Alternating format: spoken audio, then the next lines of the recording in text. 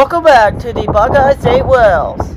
We're back around Toledo area, and today is January 23rd, 2023. We're well fitting on the NS Chicago line during the evening, and then we're waiting on a special catch. This catch is kind of cool. I'll basically tell you guys it when the engines go by.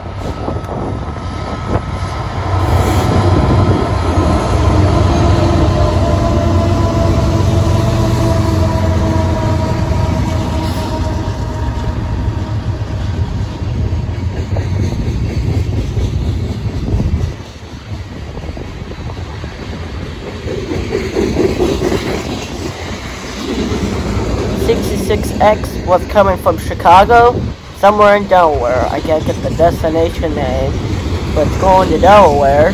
The reason why the Hagap Lloyd can't lead because of PTC. It couldn't lead from Toledo, and then now going to Conway, where the power will be dropped, and then normal NS will be leading this one, going towards Delaware. But anyway, Hagap Lloyd, it's a company that the containers were coming from Ham, America.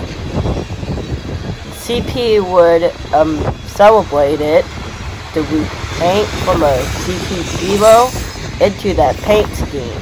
There's also another CP Heritage locomotive that's also into the same paint scheme. It's 8757, every child battery unit.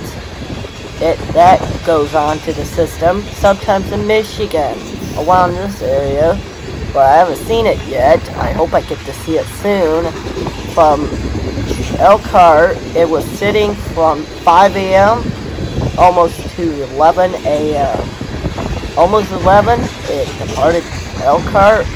And then Toledo, it had to get a single cab leader. And then, worth it? Yeah, kinda it is, because I seen it leading before. So, the reason why I came out for it, because, number one, it's cool to see again. I would have gone west of Toledo to see it leading, but I didn't know it would take this long into the night.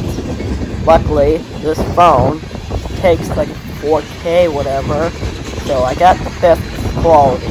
Unfortunately, today's video will be enough here. Thanks for watching. I'll be seeing you in the Michigan State or the Buckeye State Well.